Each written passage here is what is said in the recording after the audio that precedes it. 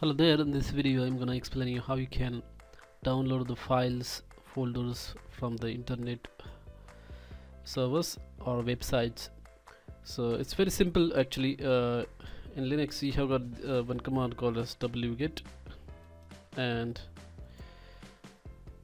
you have to put the address of the server or the website. So for example, if you wanna download the homepage of softforce.org, let's type the address. So the address can be anything. It can be HTML file, it can be a video file, it can be image file, whatever it is. So just put the address of the web page and then just hit enter, and it will download that particular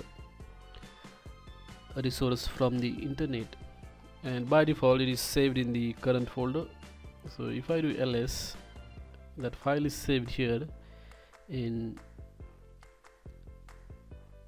index.html.1. so to view that file I'm gonna launch Firefox index.html.1 and then hit enter,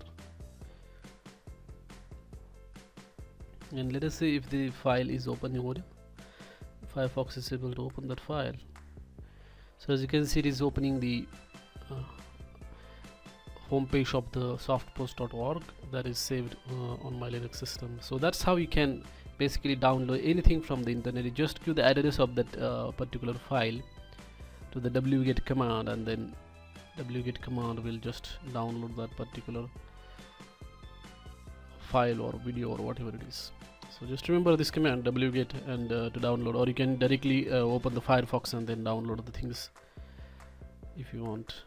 So if you like this video, or there is another way to download as well, the command curl, but you will have to install that package in Linux. So using curl as well you can download the files over internet. If you like this video, hit like button.